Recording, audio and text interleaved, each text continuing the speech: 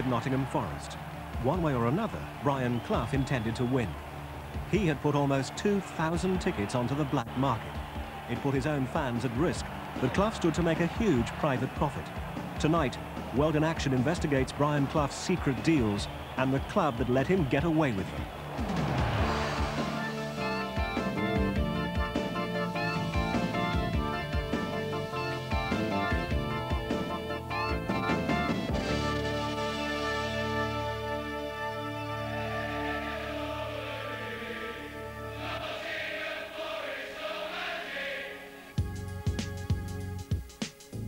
For 40 years, Brain Clough, the maverick genius, entertained his fans on and off the football fields of Europe.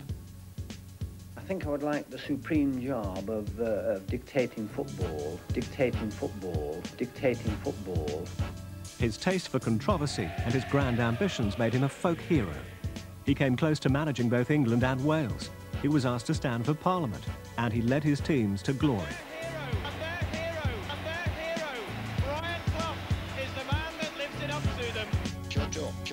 He was a genius at making ordinary players into great players, better players than they had any right to expect. And he did this by, if you like, hypnotizing them. He always said he could, without even looking at players, influence everything they did from the stand. And I think that's true.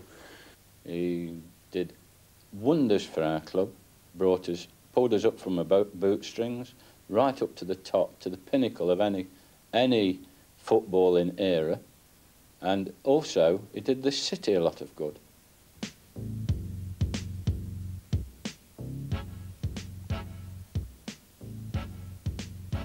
January 1975, Brain Clough arrives at a Nottingham Forest threatened with relegation to the 3rd Division. The next year, his old friend Peter Taylor joined him, and success soon followed. Promotion, the league title, 2 European Cups. To the public, Clough was a disciplinarian with a heart of gold. In private, he was breaking the rules. Forest became known as the team who played for cash. 2 new boys in the Forest team, number 7 from Switzerland, Ponte, and their new number 9, the £1 million man, Ian Wallace. August 1980 in Dublin. Forest are the star attraction at a benefit match for the Irish international fullback Paddy Mulligan. There was a price, £7,000 in cash to Brain Clough's right-hand man, Peter Taylor, after the game. Clough's lawyers threatened anyone who suggested he'd personally shared this cash. But there is evidence that during Clough's reign, Forest developed a taste for backdoor payments. In 1982, struggling Scunthorpe United were offered an attractive friendly match against Forest. The 4th Division side were made an offer they did not refuse. Brain Clough had said that he could sort it out, providing he got 1,500 quid, because he needed to look after a few of his star players. How did he want the £1,500 paid? In cash. Why was that? Well, you suppose you could probably ask Mr. Clough that, but there's probably an obvious answer to it. I pointed out to the other members that the club couldn't possibly pay Mr. Clough or anybody else a cash payment. Not only was it in breach of inland revenue regulations, but also we would breach our fiduciary duties as a director. If 5 directors wanted to put £300 each in, out of their own pocket, out of tax-paid income, and have a £300 night out and help the club, then that was a possible way of doing it. That was agreed, and 5 directors put £300 each in. Let's hear some noise for Kingsley! October 1989. Forest play tiny Kings Lynn FC. It is the benefit season for the Forest goalkeeper Steve Sutton. Sutton himself would pass some of his fee to charity. Forest initially had asked for a modest payment.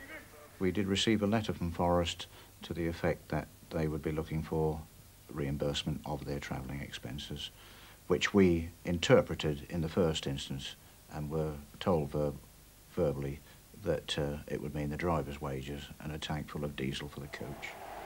The letter was signed by the then assistant manager Ron Fenton, but on match night, just 6 weeks later, there was a sudden new demand delivered through a middleman. the sum was around £1,000. And I asked what this was for, because I was absolutely flabbergasted. Couldn't believe it. And when I queried it, oh, well, we must have it. We must have it. So I said, right, well, we'll arrange to get you a cheque drawn. Oh, no, we don't want a cheque. It must be cash. It must be cash. And subsequent to the Forest game, Tottenham Hotspur played a game. Not a penny changed hands. Liverpool sent a team. They charged legitimate travelling expenses. Perfectly kosher transaction. An absolute disgrace. An absolute disgrace. I've never forgotten it. One doesn't expect this of one of the most famous clubs in the land. At his previous clubs, Brian Clough's abrasive personality had caused destructive clashes with his bosses. At Derby and at Leeds, the directors had money in the clubs, and money equals power. At Forest, Clough found a club where he could call the shots. It was run by a committee, like a village team. Then in 1982, it became a limited company, but it was set up to prevent anyone getting a powerful stake in the club. The aim was to prevent outsiders buying in and taking control. But it left a power vacuum. He didn't like directors. He thought they were worthless. He didn't think chairmen were much good.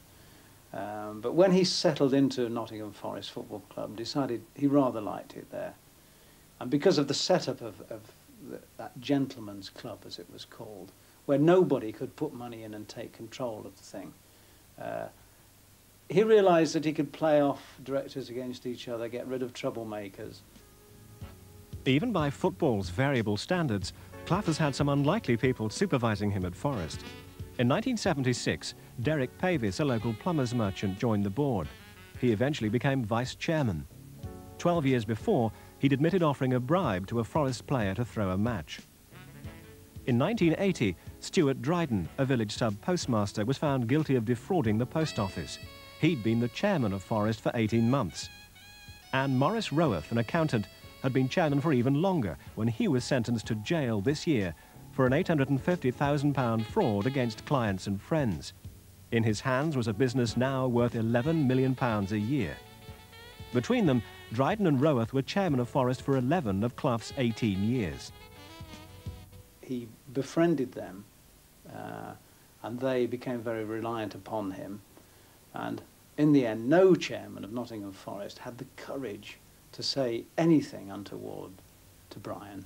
This is a very democratic club, and it has been for 128 years. I've not heard many people say, whatever his qualities, that Brian Clough was a Democrat.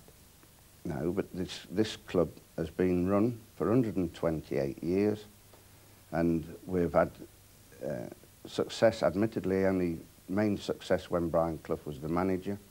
Brian Clough got what he wanted because you daren't let him go, because he was the only thing that ever brought this club success. It wasn't a case of daren't letting him go, we appreciated his skills. By the early 1990s, Brian Clough was the elder statesman of British football, one of the longest-serving managers at any club, his salary approaching £200,000 a year. His team were winning again after a quiet spell. In 4 years, they played in 6 lucrative Wembley finals. Brian Clough was not slow to cash in on this success. For the first time, tonight, a Forest insider has emerged to tell the truth about Clough's secret dealings in a scarce but valuable commodity: big match tickets. 4 months ago, he asked the Forest management to call in the police after a cover-up involving club funds. For 2.5 years, he was the ticket manager at Forest. His name is Andrew Plum. In 1991, Forest were about to play an FA Cup semi-final against West Ham. Out of a doorway appeared Mr. Clough.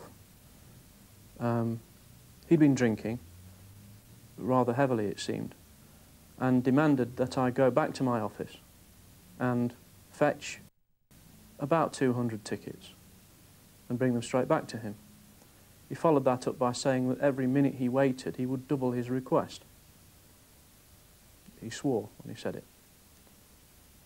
I walked back to my office, rang the secretary internally, told him that this is what has been requested of me and what to do.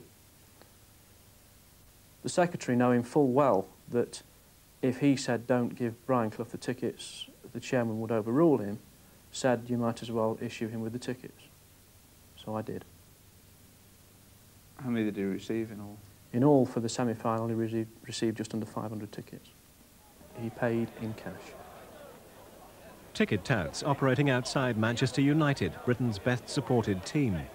To the football authorities, they're an embarrassment. To the police, they're a pest. To the fans, they're at best an expensive last hope.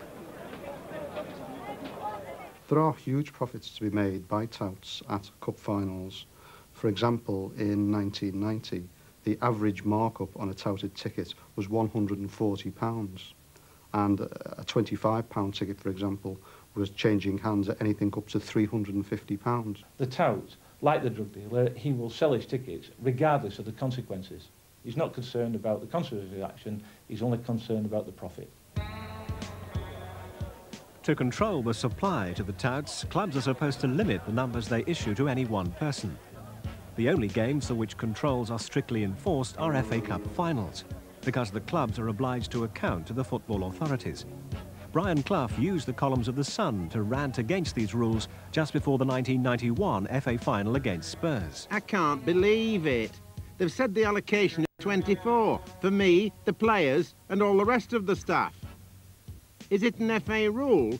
Well, in the circumstances, I think our lot could have seen their way clear to get me 1 or 2 more.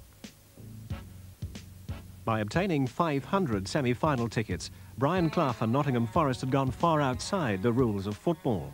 Under FA rules, it is misconduct if anyone has sold or offered for sale, either directly or indirectly, a ticket for any football match in excess of face value.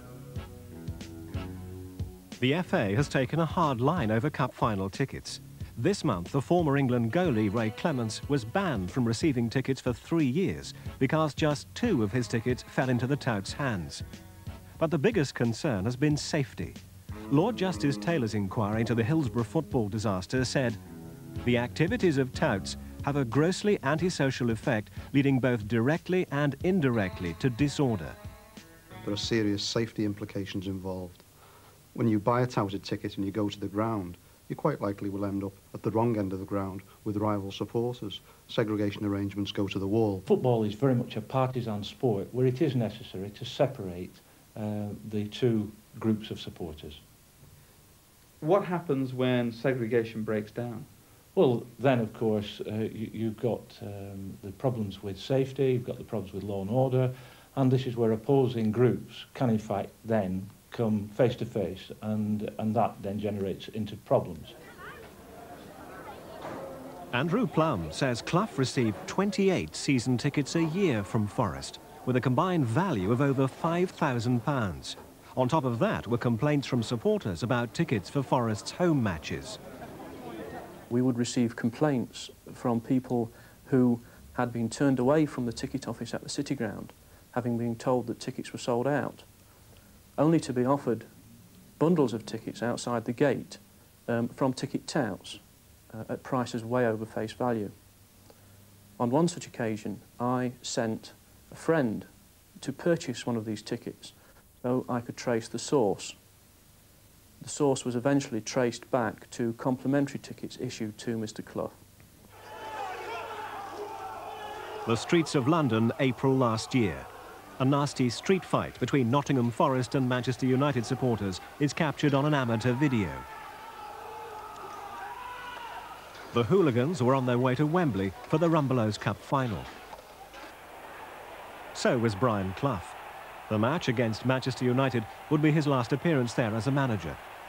In the sold-out crowd were many Forest family supporters. The Rumbelows Cup had been nicknamed the family final. I don't normally go to football matches, but the children were keen that we should make it a family outing, so we all went. We were surprised to find a row of Manchester United fans on the row in front. There were about 8 or 10 of them, and they were chanting, and it was obvious from the atmosphere that was developing, it was obvious that there was going to be some trouble. We asked the steward to make sure we was in the right seats. He says yes. We asked about the Man U fans. Are they? He went down, checked their tickets, came back, says they must be, they've got the tickets. The fans got very aggressive towards each other because they were in close proximity to each other, and we saw fighting, or we saw the police going into the crowd behind the goal where most of the Forest fans were. There was that many people fighting down the gangways and round the back. It just wanted a good punch-up, really.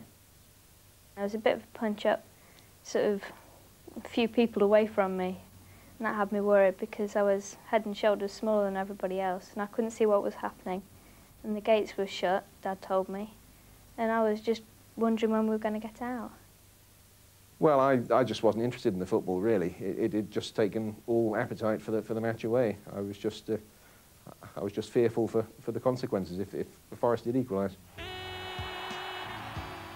Mercifully, the worst violence in the corridors under the stands was contained by the police, but something had gone badly wrong. Wembley Stadium acknowledged in letters to fans that it was the first time for a long time that we have had disorder at a match. The senior policeman at the ground, Chief Superintendent Eric Brown, protested to the Football League about the large number of Manchester fans in seating which should have been exclusively for Nottingham Forest. Some United fans obtained tickets from neutral clubs, but large numbers had come from an astonishing source. Mr. Clough made demands for and received nearly 2,000 tickets for the Rumbelows Cup final, issued by me through the secretary in batches of 300 or 400. I witnessed, along with other supporters, violent scuffles and fighting, both in the stands and underneath in the refreshment concourse. Because I had recorded, by way of keeping the ticket stubs, what tickets were issued to Mr. Clough, I was able to identify the blocks where the trouble was occurring and trace them back to the tickets which were issued to Mr. Clough. Was anyone else involved in obtaining large numbers of tickets for that cup final? The assistant manager of the time, Ron Fenton, obtained 300 tickets for the Rumbelows Cup final. He paid for them the next day. I remember him bringing the money in a plastic carrier bag holding £5 notes for them. Mr. Fenton insists that this is untrue. After the final, fans started to complain about the United invasion. Forest, the Football League and Wembley Stadium gave a version of events which did not reveal the full story. Forest promised there would be an investigation. We knew full well where the majority of the tickets were obtained from. So basically we left the supporters to stew for a few weeks in the guise of carrying out investigations, and then responded with the response that the tickets were obtained from other clubs through their league allocations. You didn't know how many tickets the manager had had for a cup final? Well, the records were kept for the requisite time, and then obviously they were destroyed in accordance with the rules of the competition. No one could recall how many tickets Brain Clough had had? No. Well, then the only witness is the ticket manager who was in charge of them, and he says Clough had 2,000. Well, if he said that, but nobody... I disagree with that, actually. Brain Clough had broken the rules on selling tickets, and his fans, the police and stadium stewards had to put up with the consequences. What's more, £20,000 was missing from Forest's accounts for the match. Andrew Plum says that there was no proof that Clough had even paid for all his tickets. Mr. Clough had received about £50,000 worth of tickets in batches of £10,000, £12,000 worth at a time. Were these paid for on delivery? Every time I issued a batch of tickets which were destined for Mr. Clough, I never personally received payment for them. That was your responsibility, you were the ticket manager. Even though that was my responsibility to make sure that all the tickets were paid for. I was later advised by the secretary that the tickets were definitely paid for, but was unable to obtain confirmation of how and when they were paid for. Plum says that he then shuffled money around various ticket accounts, hoping the 20,000 would turn up. A year later, he wrote to the club resigning, telling them that he could cover up no more. He asked that they call in the police. That was in June. Forest have only just done so. It's actually now a matter for the police, and so I can't answer any query on When that. did it become a matter of the police? Yesterday. What have you asked the police to do? To investigate Mr. Plum. When this interview was over, we asked the police to confirm Mr. Reacher's remarks. no investigation into Mr. Plum was underway. A day later, Mr. Reacher finally did get round to informing the police. Forest is a divided club. Some shareholders want more openness about the way it's run. Brain Clough is at the heart of the trouble. There were allegations in court this summer that he had asked for a cash bung for a transfer, allegations he has denied. There was the transfer to Italy of the star player Des Walker for £1.5 million, nearly £3 million less than a previous rival bid. There was the sudden extension to Clough's contract a year ago, despite poor results and a worrying alcohol problem. Now there is the row over Brain Clough's use of tickets, a big secret until tonight. But Andrew Plum says that the club chairman, Fred Reacher, and the secretary, Paul White, knew all about it nearly 18 months ago. Whilst I was waiting in the corridor within the Nottingham Forest offices to speak to Paul White, he was being asked by Mr. Reacher how many tickets Mr. Clough had had. Mr. White told Mr. Reacher how many tickets he'd had. 2,000? Yes, and Mr. Reacher nodded and acknowledged the information, but did nothing further. When did you first hear that Brain Clough had had 2,000 tickets for the 1992 Rumbelows Cup final? I've never heard that he's had 2,000 tickets. Well, that's untrue, Mr. Reacher. I'm sorry, I have heard a figure mentioned.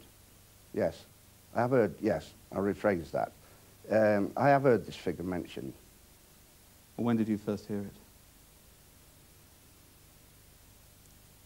I should imagine when you started your investigation. In July? Would it be July, August? You didn't hear it raised before that? No.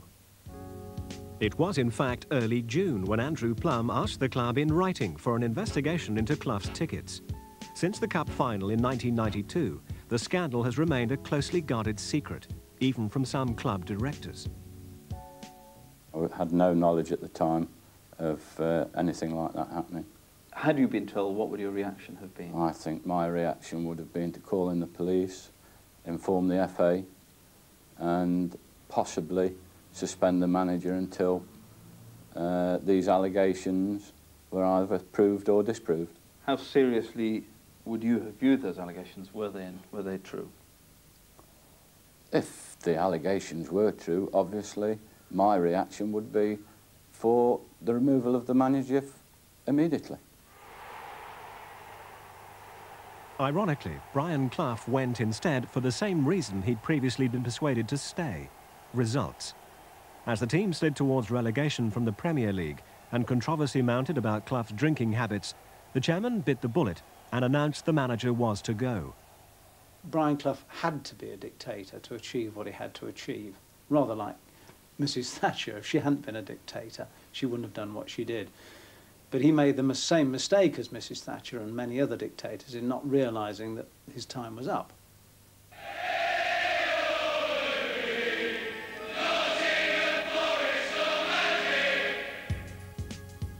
Brain Clough arrived at Nottingham Forest in 1975 already a rich man.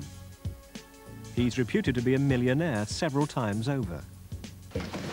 You talked me into it, love. I asked for shredded wheat. Someone isn't... Besides a salary and bonuses of over £200,000 a year, he had lucrative advertising contracts, arrangements with tabloid newspapers, and money for TV and public appearances. Steady, young man. Quite why he should need to deal in black market tickets with all the risks is not clear. Brain Clough, unusually, had nothing to say for himself when we asked the question. Did you give those tickets to a ticket tout? Can you answer the question, please, Mr. Clough? We understand that you removed 2,000 tickets. Did you pay for those tickets? Those tickets ended up in the hands of a ticket tout. Please answer the question, Mr. Clough. These are important matters, sir. Do you think this club is a fit and proper club to remain a member of the Football League? Of course I do. Allegations of bungs, cash for friendly games, thousands of tickets going astray for important matches. Prove it.